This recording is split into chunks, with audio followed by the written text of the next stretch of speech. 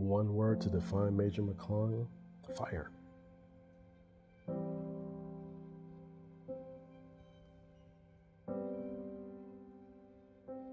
No matter the mission, she was ready.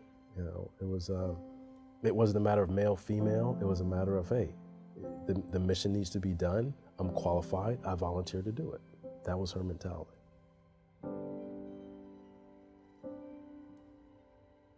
Her legacy as a Marine Corps officer began at the Naval Academy, but her father was also a Marine, and so it was sort of her destiny.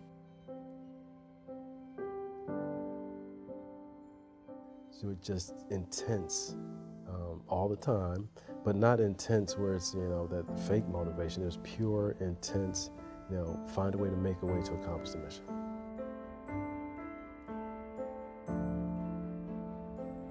I'll never forget the moment where the phone call came into our office, and it was then Major Player who took the phone call. I recall vividly Lieutenant Colonel Salas telling me that Megan was killed in action. I was just, time stood still for me.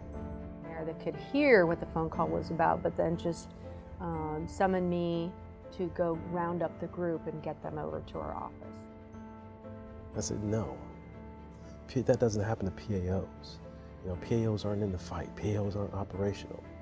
And it's BS, She was the embodiment of being out there, tip of the spear, doing the job in a hostile environment.